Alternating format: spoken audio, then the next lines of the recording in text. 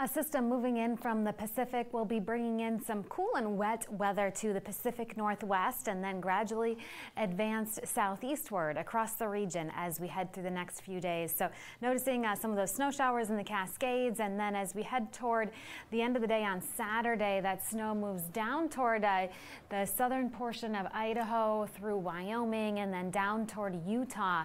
Clearer, drier conditions though returning to the north, at least temporarily, and then a little bit more wet weather moving in as we head into early next week. So looking at the total precipitation through the end of the day on Monday, you'll notice that snow through the Rockies and of course all that wet weather closer to the coast from Washington down through Oregon. Temperatures today running in the mid 40s in Seattle. 47 will be as warm as it gets in Medford. Up to 56 though in Billings, we'll see a little bit of sunshine, and 44 in Casper.